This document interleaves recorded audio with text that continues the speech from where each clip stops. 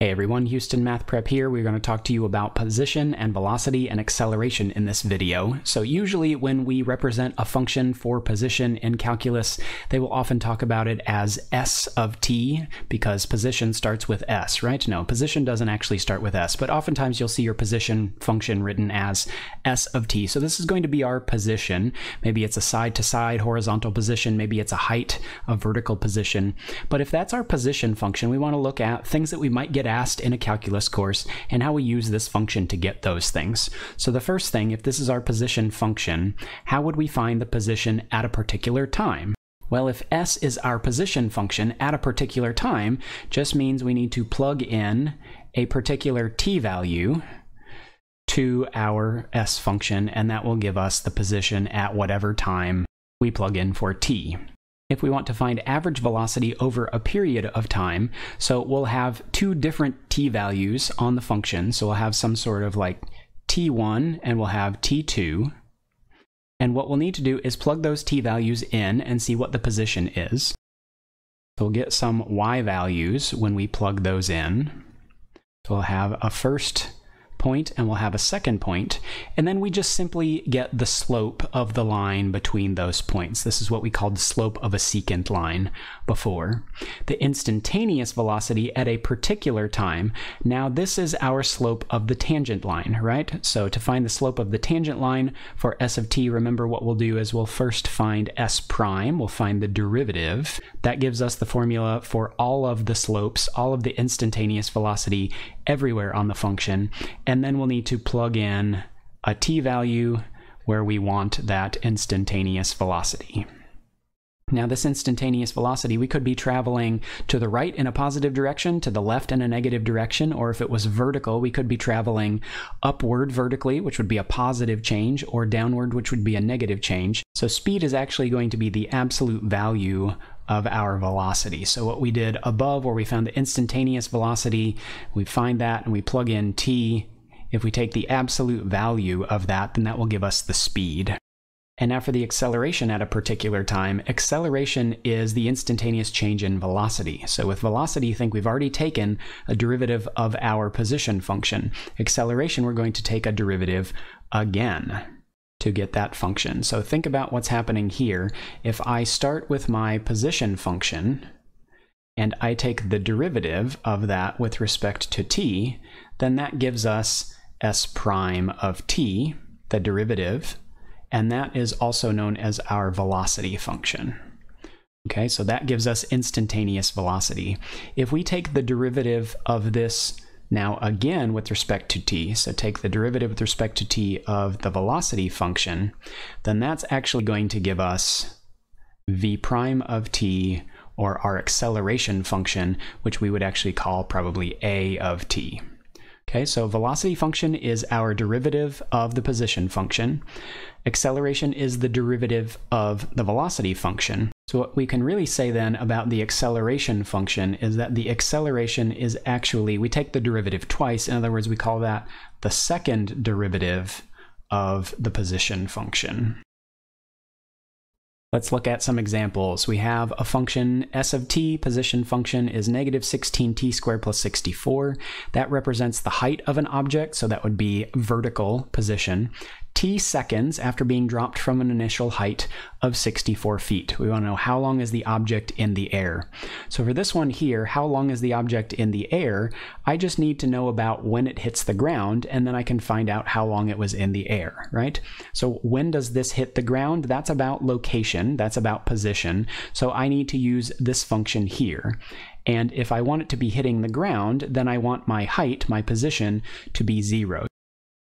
So I want to figure out when is the position function 0. So I'll solve when is 0 equal to negative 16t squared plus 64.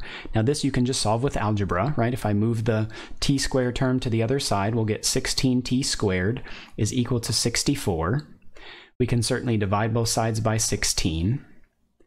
And we'll get that t squared is equal to 4. And if we root both sides, then technically we get that t is equal to plus or minus 2. Now, if I am dropping the object at time equal to 0, I don't think I go backwards in time, so I'm going to ignore the t equals -2. And we're just going to go ahead and say that the object hits the ground after 2 seconds. So if I let go at 0 seconds, and I know that it hits the ground at 2 seconds, then our object was definitely in the air for 2 seconds.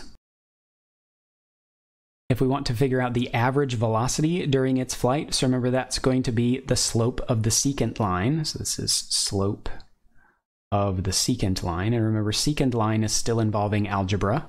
So what we'll do is we'll need to figure out 2 points and then find the slope between those points.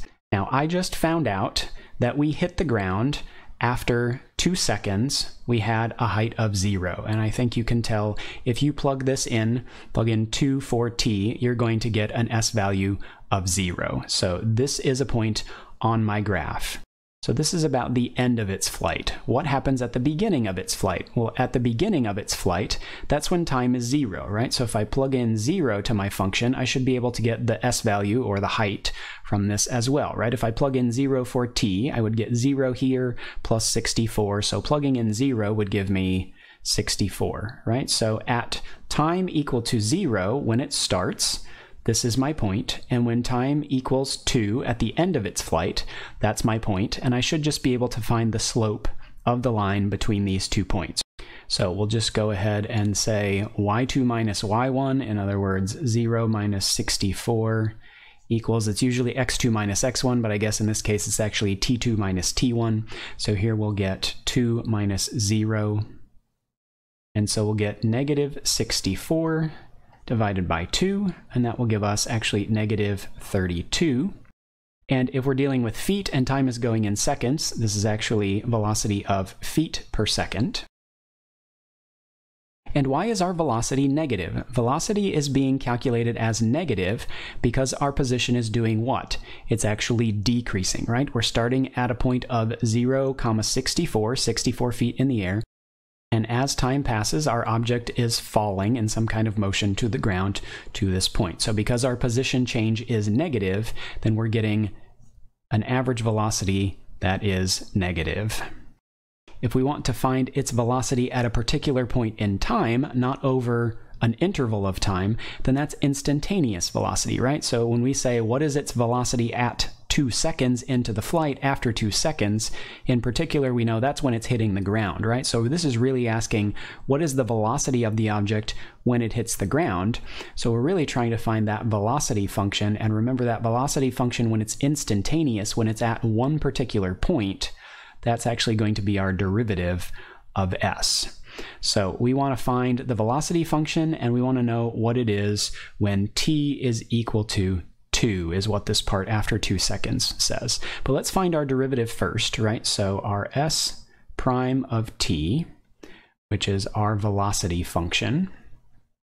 Taking the derivative here, power rule, 2 comes out front and multiplies the 16. We get negative 32 t. Power goes down by 1, so this becomes t to the 1. And then what is the derivative of 64? 64 is a constant, so that derivative is actually 0. So we get our velocity function is negative 32t. Now, if we want to know the velocity at 2 seconds, then we would simply plug in 2 seconds. So we would say the velocity at time equal to 2, plug in 2 for t. Then that will just give us negative 32 times 2, and we will get negative 64. And now think about velocity, right? Should be in feet per second. Looking at another one that relates exactly to what we just did. So we want to know the speed when it hits the ground. Now, in the first part, we knew that at time equal to 2, that's when we hit the ground. And then in our last example here, we figured out the velocity at time equal to 2. That was negative 64 feet per second. Now, I know that at time 2 is when I hit the ground. So this is actually the velocity when I hit the ground, right? Question is, what is the speed of the object when it hits the ground? Well, remember that the speed is just going to be the absolute value of that, right? So our answer here is going to be the absolute value of negative 64 feet per second. And that will take care of our negative there, and that will just give us that the speed is regular old positive 64 feet per second. Looking at our last one here, we want to know the acceleration when it hits the ground. So this when it hits the ground part, I already know that that's when t equals 2. We found that earlier. All right, so think about what we have, right? We have s of t was our starting function.